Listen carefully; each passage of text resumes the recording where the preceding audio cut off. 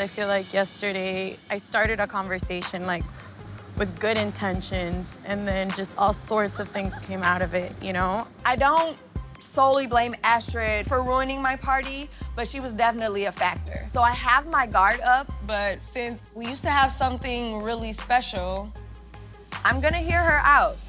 A lot of things get like lost in translation and they end up hurting people, you know?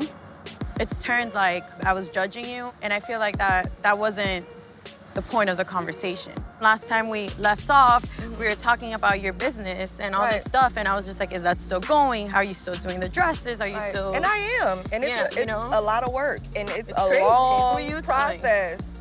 So yeah, I'm definitely still doing it. I do understand where she's coming from. I want to thrive in my business, but I have to get my life in order as I see fit before I can move forward.